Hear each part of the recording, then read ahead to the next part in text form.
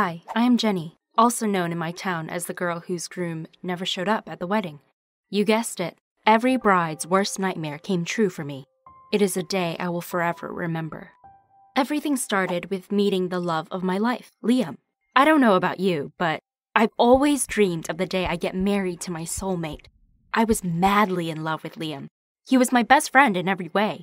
And of course, after a couple of years, I was looking forward to marrying him. Liam, on the other hand, never proposed.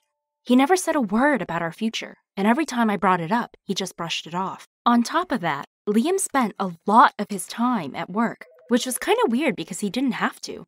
He always said that since he works at his father's company, he wanted to prove to him that he was a hard worker who earned his position. I did respect that, but I couldn't keep going with him like that.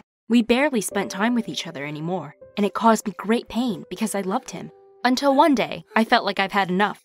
Liam was obviously not considering marrying me, and he was leaving me alone most of the week. I had to confront him, and to be honest, I thought that Liam wouldn't care much anyway, because everything between us was just dying slowly. I was about to break up with him, but Liam begged me not to. He said that he was sorry and that he's ready to do anything just to keep me around. He looked deep in my eyes and said, "Jenny, please. You're all I have. I can't lose you." I really loved him. So I agreed to stay with him on the condition that we will start planning our future together. Liam agreed. He then started to change. He gave me more of his time. He spoke about marriage and said that he promises to propose to me at the right time. I was very excited, but not for long. Week had passed, and Liam started getting back to his old self of ignoring me. I felt like he was not being truthful with me again, and I had to do something, so I texted Liam and said that we need to talk that night after work. When I got home at night, I found Liam waiting for me with a smile on his face. He said that he had a surprise for us, and he pulled out 2 tickets to Paris from his pocket. "Are we going to Paris?" I asked. "Yes, baby," Liam said. "Get your things ready." I was a bit confused, but also happy. I mean, who could say no to Paris? During our trip, Liam took me to a fancy restaurant and asked me to dress up. We sat down at a quiet little table and scanned the menu. Liam was staring at me longer than usual when I felt awkward and asked him why he's looking at me like that. He said nothing. He kept staring, but had the faintest hint of a smile playing on his lips. I thought he was acting weird, so I asked him what was going on. "I can't think of a better place and time than to give you this," he said. He pulled out a small red velvet box, then dropped to one knee.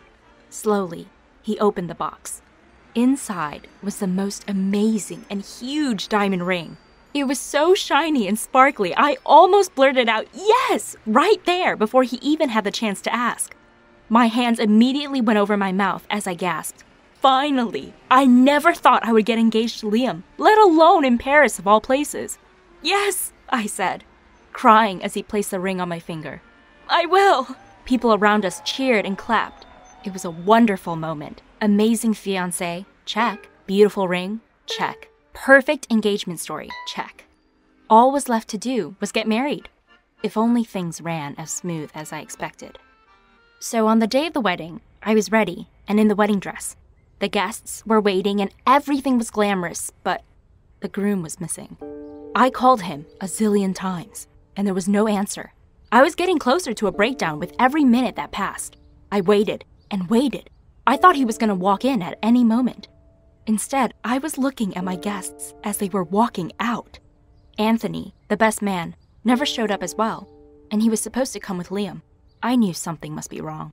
I was sure that Liam would never leave me at the altar standing alone like that. Liam loved me, and he wanted us to be together. Something bad must have happened to them on the way, I thought. All kinds of ideas were rushing through my mind.